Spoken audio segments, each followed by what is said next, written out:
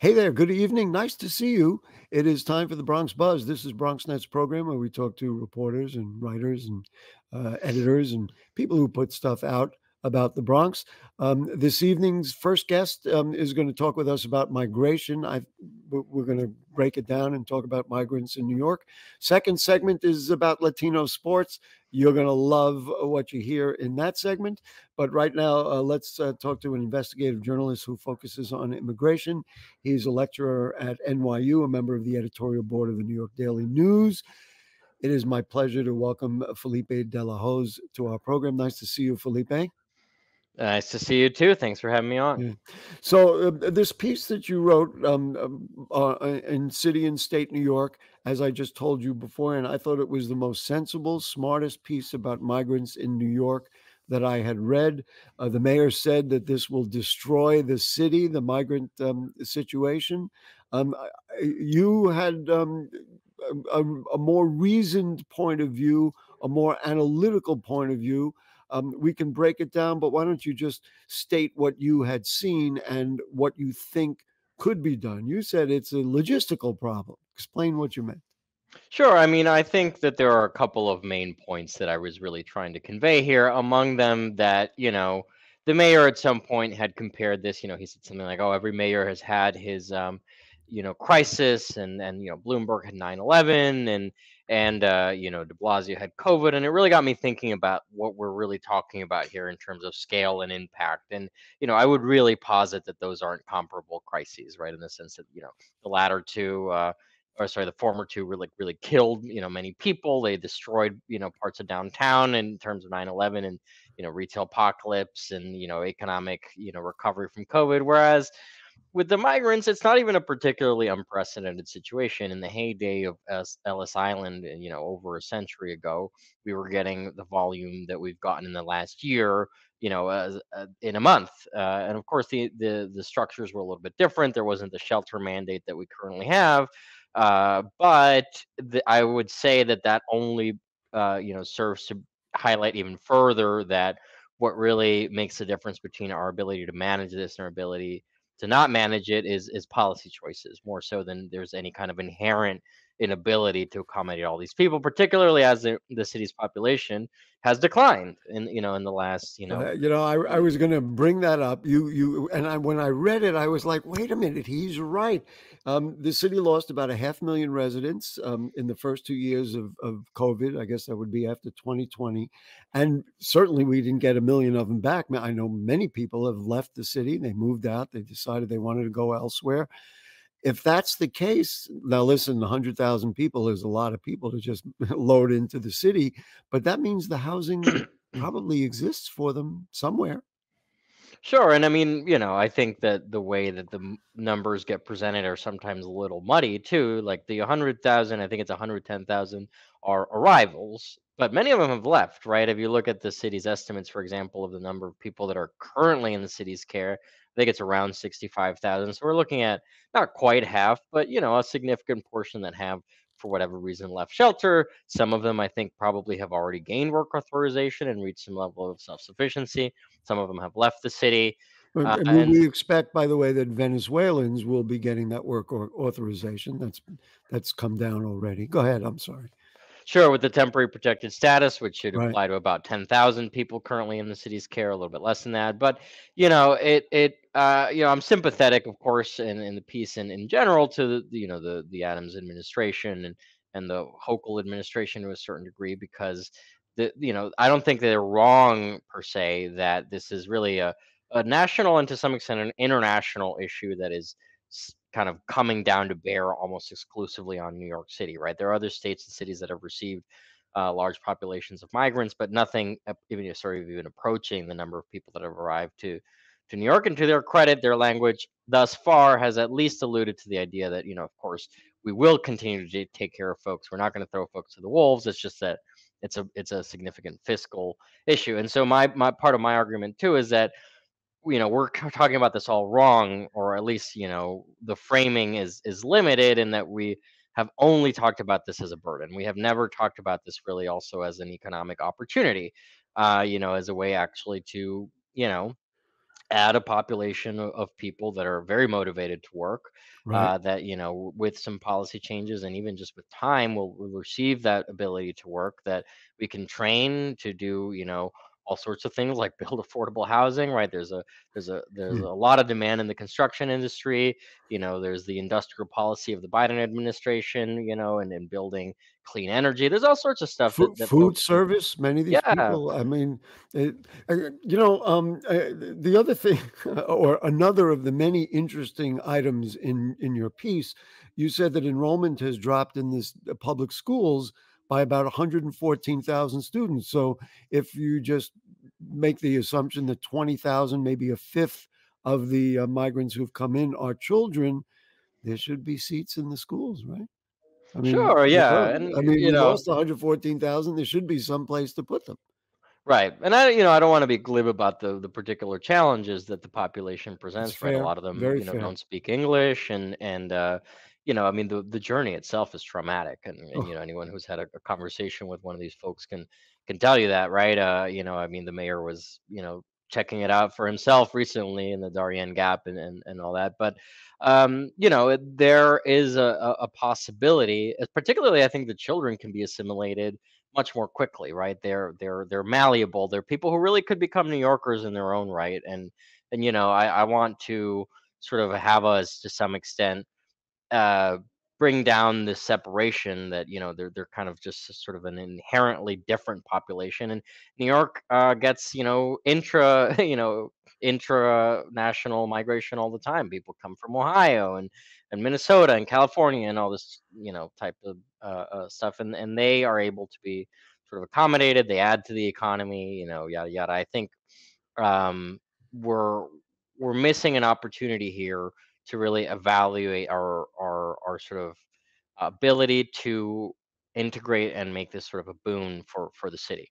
rather than say it'll destroy the city. City budget director, again, this is from your piece, estimate that it could cost the city 12 billion or more by fiscal year 2025. And this I'm going to quote from your piece. If the Biden administration wrote New York City a check for $5 billion and migrants were able to immediately receive work authorization and leave city shelters, much of the urgency would fade. That's your point of view. You obviously stick with that. It makes sense to me.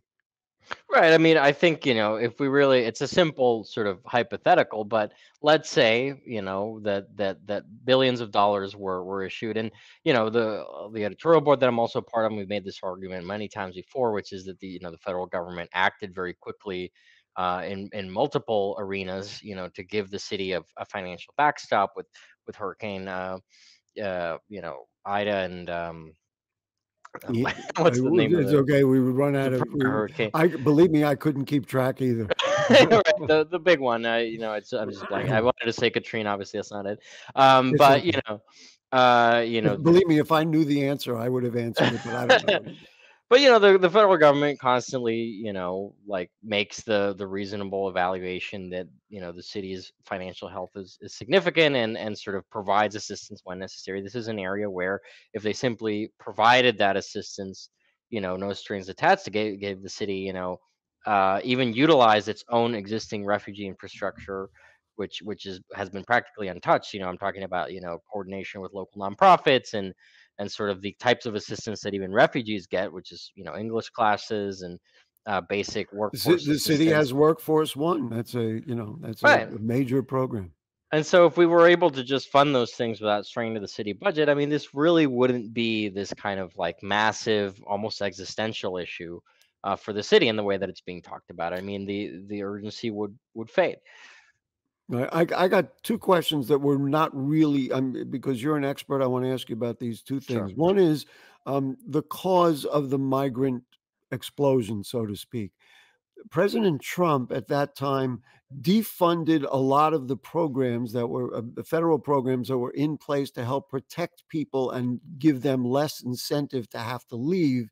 In other words, they helped protect them legally, they helped deal with domestic violence, and we had those programs. Those programs were ended, seems to me, while President Biden, either correctly or incorrectly, is getting a lot of criticism. But that germ of a moment was the moment that kind of the migrants were let loose, so to speak, and say, we got to get out of here because there's no protection. Am I right about thinking in those terms that that's what happened historically to this situation? I think, I mean, there's several factors. I was actually looking at this data yesterday, the kind of number of asylum applications filed per month, and stretching back to 2017. It's been on an almost uninterrupted upward trajectory, apart from, a pandemic dip between kind of late 2020 and late 2021, Right. where it started climbing again, and it's kind of, reaching, all-time highs now. But that increase was present through the Trump administration's many asylum restrictions, through even family separation, through the wall construction, through everything else, even through the bulk of COVID, really. And so, the factors, I think we tend to overestimate also the degree to which domestic factors here in the U.S. are really impacting people's decision to migrate. But these people are leaving their entire lives behind, right? Mhm. It's a very momentous decision. And They're it's putting themselves in dangerous as can significant be. danger, right? If I can, because we're going to run out of time, it would be interesting to see what those numbers look like through the Obama administration, to see if there was some stability, whatever. Anyway, the last thing before we go, I visited a town in upstate New York, a small town. Main Street is dying. The only new stores that are there are frankly, ethnic groceries and other things. Mexicans and Venezuelans have come. If we help build 40 homes or found places for 40 migrant families, couldn't we provide enough workforce development and have those people re-energize Main Street in some of these small towns? Wouldn't that be a good, because many of them would come from rural areas and would not want to deal with our subways here, but would rather live upstate? Sure, and I think it isn't even necessarily a hypothetical. We have evidence. For example, Buffalo is an example that I point to Hmm. often, where they'll credit a lot of elected leadership there, and sort of even economists will credit the arrival of refugees, which is a slightly separate program, but a lot of refugees in Buffalo over the last 10, 15 years, with having actually had a massive revitalizing effect economically, right? And so we have plenty of data to point to say, ultimately, if we actually do this in an intelligent way and provide the bridge that people need to go from this kind of destitute position to really contributing to the economy, that they will do so, right? And that they will That's what you I, know yep. Listen, yeah. Felipe De La Hoz, we're going to call you back because you are a tremendous expert. You have a wonderful point of view. I wish somebody in government would hire you and put you in place so we can get some of this really done. But thank you, and thank the folks at City and State. You can read Felipe De La Hoz in City and State and all the other publications that he participates in. Your work and your words this evening are vital, and we appreciate them. Really appreciate it. Have me on anytime. Great. Thank you so much. Okay, we're going to take a short break. And as I promised at the beginning, Latino sports, they have done some unbelievable stuff. They have grown from the early 90s all the way to now. And we're going to talk about that right after this.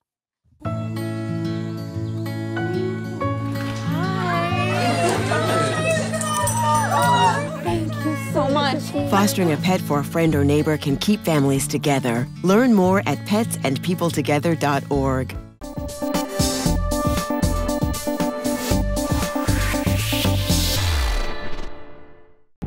You can talk to me if you're feeling sad.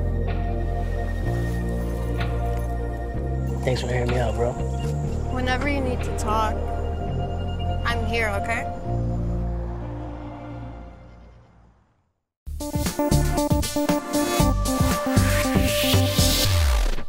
Okay, back with you on the Bronx Buzz.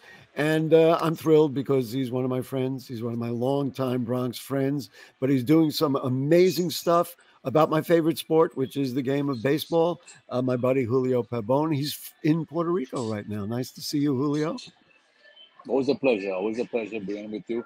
And Gary, I know you're a Met fan. My condolences. The Mets. Well, Mets and the Yankees. We expected a lot. I'm not a Met or Yankee fan. I'm a fan of everybody. So, Well, you Right cover. now, I don't know who I'm rooting for. I watched the playoffs, and then and by the way, folks, we're recording this a little earlier than it's going to air. So if we talk specifics about the playoffs, it's probably going to be old news. I just have to mention that play that ended the Braves Phillies game last night was absolutely insane. That was insane. And what is Bryce Harper doing off the bag that far? Makes no sense. Did you see it? No, Oh, you unfortunately, didn't? yesterday. I Oh, didn't think there was a game yesterday. There was a game? There There was were one game? and the game ended on an Endy Chavez type catch at the wall, and Harper was off the bag, and they doubled him off the bag from deep center field. Oh, It was a terrible judgment. How could he do that? They were a run down, and that was the play that ended the game. Woo! wow, Yeah. wow. And Anyway, Philadelphia has been making so many surprises. That yeah, was a big surprise that on the was a big negative mistake. side. Anyway, listen, let's just talk about Latino sports. Sure. You created it. I recall we've had a number of discussions about Ruben Sierra being denied the MVP, but it has grown so much. Talk about what it was and what it is right now.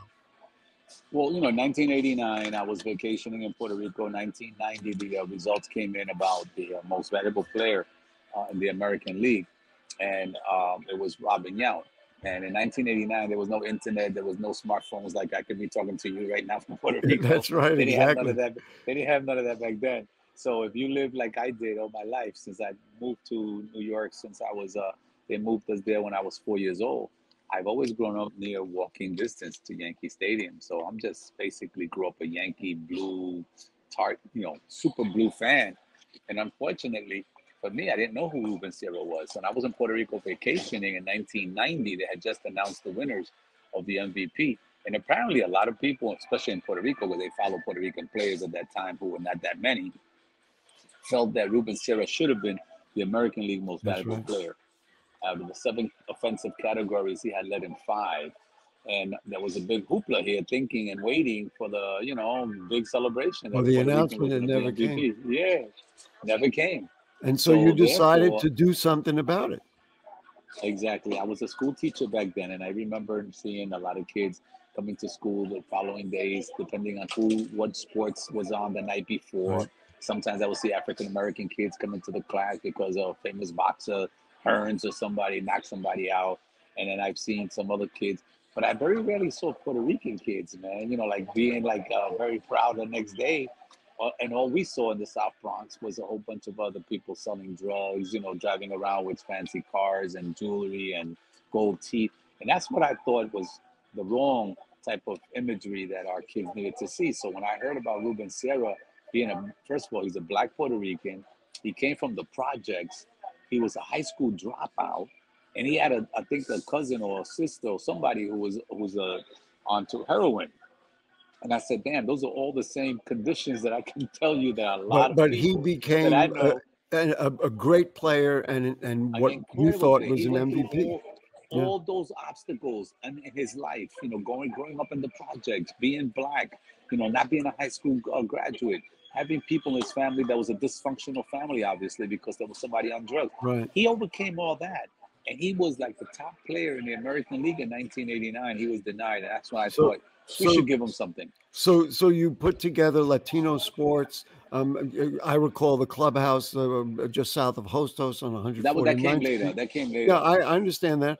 But where we're at now in the game of baseball, and you have covered it, folks, you got to go to latinosports.com. You've got to do it because they're all over it. I don't respond to everything you send me, but I read and look at everything you send me. Hispanic players are dominating the game of baseball right now. Man, we are all the great new players. I shouldn't say all. We don't want to be exclusive, but so many of the great new players, they all have Hispanic names. Yeah, no, and the thing is, when we first started, there was only a handful. That's why Ruben Sierra. Then I decided to do that every year because I realized that Latino children and all children need to see positive role models. Right. And the more positive role models we see, the better. And unfortunately, Major League Baseball did not, and still at some point, doesn't really promote itself a lot other than through games and, apparel and stuff like that. And I think there's a lot of players there that could be promoted.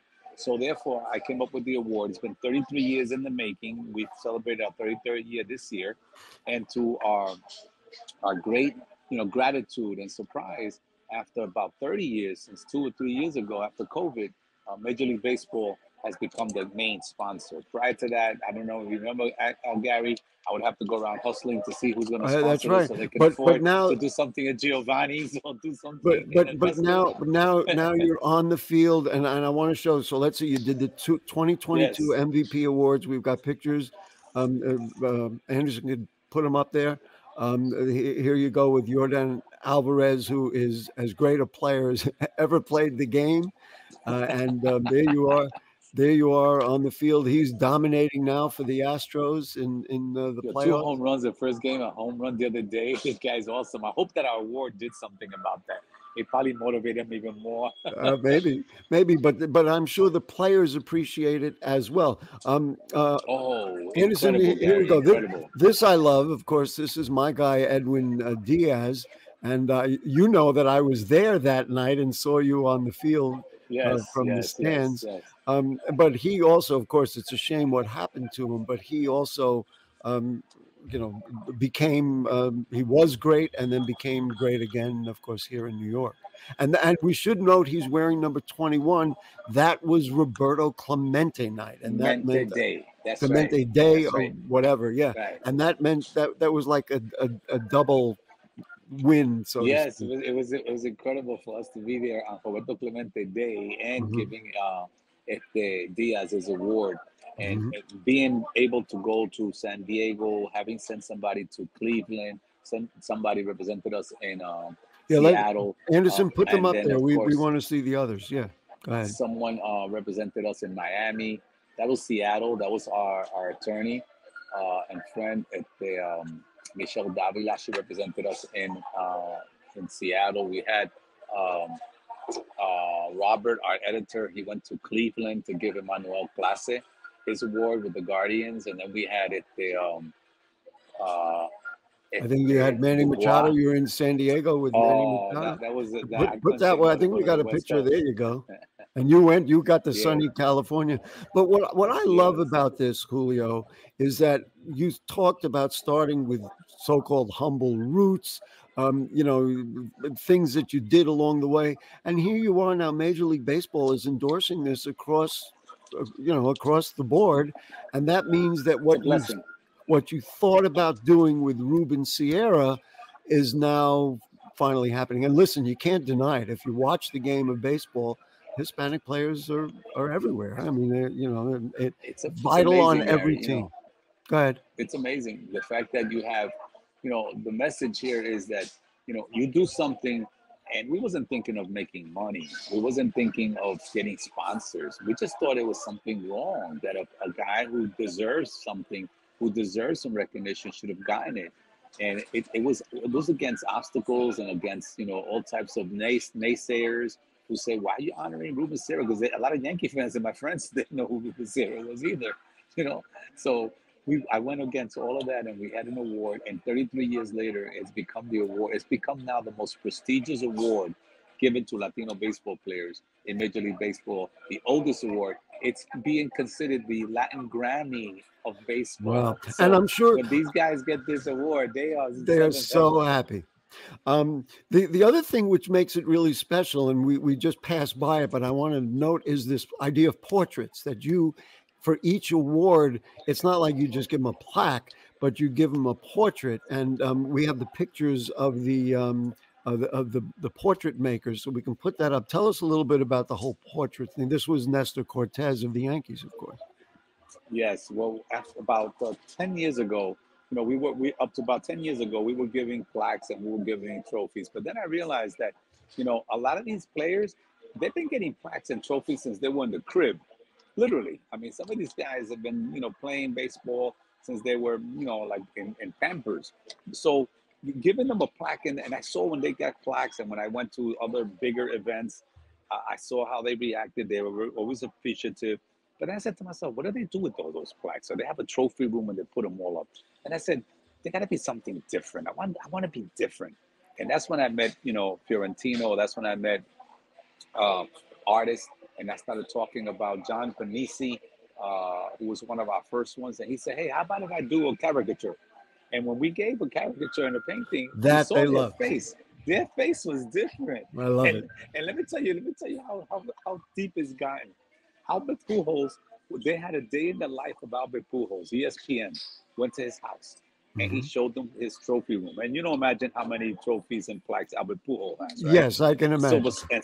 And silver slugger bats and everything. Yeah, of course. And the guy from ESPN called me afterwards. He said, Julio, you're not going to believe this. When we were going through his house and we went to his trophy rooms, he was showing us all his trophies and plaques. And then he stopped. There's about 6 paintings. And he said, of all the awards that I have received, these are my favorite ones because this comes from my community. Wow. And Johan Santana, when he won the Cy Young, he then the following year got our award. And he said in the Daily News, quoted this, he says, I had just won the Cy Young. But to win the Latino MVP award and get this means a lot to me because it comes from my community. I want to tell you, you did something for a Jewish boy in the Bronx. You may remember in 2016 when Yes. my boy Jairus Familia won, and I pulled up the picture. I took pictures at the event, and there you go. There's me with the Familia, and I was wearing my Familia jersey, and he signed the jersey, and made me happy. He loved that painting. I tell you, he actually, I mean, this is aside from the award, he taught me something because he had just pitched the day before and he got out of a jam in the 9th inning. And I told him that I was panicked. I said, I thought you were going to blow it. He goes, you did? I wasn't going to blow that game.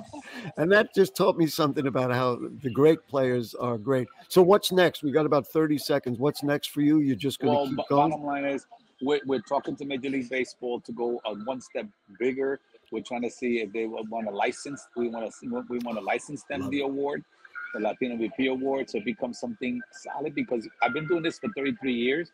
I'm 71 years old. I mean, I don't know how much more God's going to keep me here, but I want this to be, continued. And the only way for it to be continued is for maybe Major League Baseball to license the award from us, and that will continuously have this for maybe another 33 years. Well, listen, it should go on forever, but you should feel comfortable and satisfied because you started something that works, that makes sense. You saw the vision, and that happened. Yes. Listen, my friend, you travel safe. Enjoy your time in Puerto Rico, and we'll see you back here in the BX, and we love it. Thank you. Latinosports.com. Please visit latinosports.com. I think you're going to be very well surprised by what you see in terms and what you read at latinosports.com. It's not just for Latinos. You don't have to be Latino to visit latinosports.com. Who you talking about? I mean, I can't claim to be anything other than who I am. Julio, be well, and love to your wife, and we'll see you around town. All right. God bless you guys, and thank you. Great. Bye. We'll see you later. That's it for the Bronx Buzz this evening. And what a treat, of course, to spend time talking baseball with. And what a treat to talk with Julio Pabón. And, if the curtain don't fall and the creek don't rise, we'll see you next week. Good night.